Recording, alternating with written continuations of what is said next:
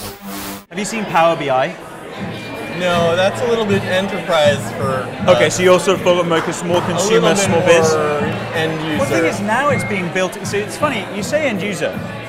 Power BI can be plugged into public data sets. So it's very easy. So I had friends who were using it for the Football World Cup. You go and get access to historical data and use Power BI.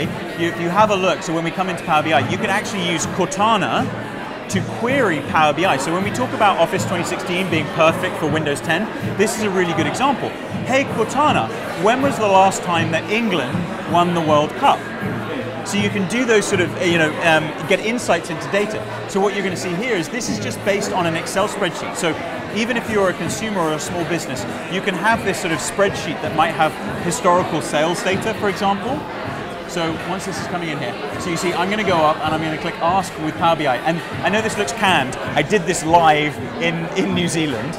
And all I have to do is start typing, sales or sales amount or whatnot. And what Power BI is going to do is it's going to go and sort of figure out what I'm after and show me the data. Now, on the back end, it's just querying. Now you see it's got that sort of predictive thing. It's taking in, so we're learning from the web. Now, if I choose sales amount, it doesn't matter if I get it wrong. Okay, that's not that interesting. That's just pulling one data point from an Excel spreadsheet. Now, what about if I say, and category? Now, at the moment, this is a pivot table in Excel, but it's gone and shown it to me as a graph, because that's the logical way and the most easy way, rather than showing you a pivot table. So you think about a consumer, I want to see that versus a pivot table, quite frankly.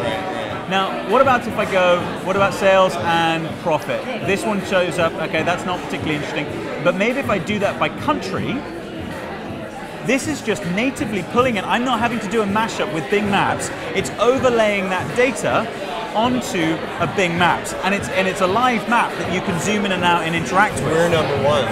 Well, are we? As Donald Trump would say, winners. Okay, so here we are. This is Excel 2016, and you'll see what I've got here is just historical sales data. March, April, May. Here's the sales data. This is Tell Me. What Tell Me is a way of getting access to features that you may not know about. So here, I used Word as an example. We've got about 4,000 features in Word. I didn't know where forecast was. I typed forecast. It took me right to that feature, and it's gone and created this forecast for me. So this is the historical data. This is based on that historical data, the upper bound, the lower bound, and what it actually anticipates to be the forecast. So you see, this is baked into Excel 2016, the ability to take historical data and create a forecast model.